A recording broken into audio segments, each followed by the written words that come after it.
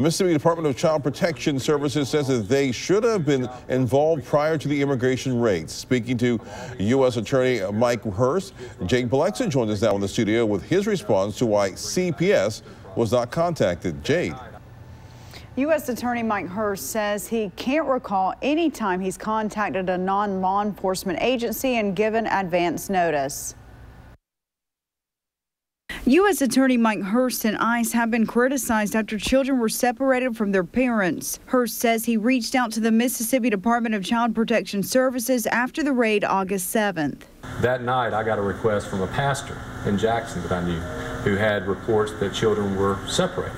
And so I reached out to Commissioner Jess Dickinson over Child Protective Services, and I got all the information from CPS, and I made sure I got it to that pastor that night. The next morning, we included all the information that CPS had given us and sent that out in the press release for anyone who had any information that a child was without a parent. They had a duty to call CPS so we could reunify them. CPS says Hurst called the commissioner around 1 a.m. August 8th to tell him about the two children, and Hurst was then given the hotline number. But they say they weren't included before the raids or immediately afterward. The spokesperson says the conversation between Hurst and the commissioner was brief, and a response to the raid involving the children and families wasn't addressed. And if we were to indicate or notify someone who's not in law enforcement, there's potential that evidence of the crime could be destroyed.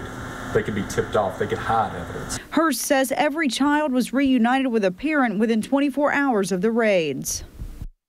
CPS says the agency went ahead and activated its emergency response plan. No children had to be placed in foster or group homes. In the studio, Jade Balexa, 12 News.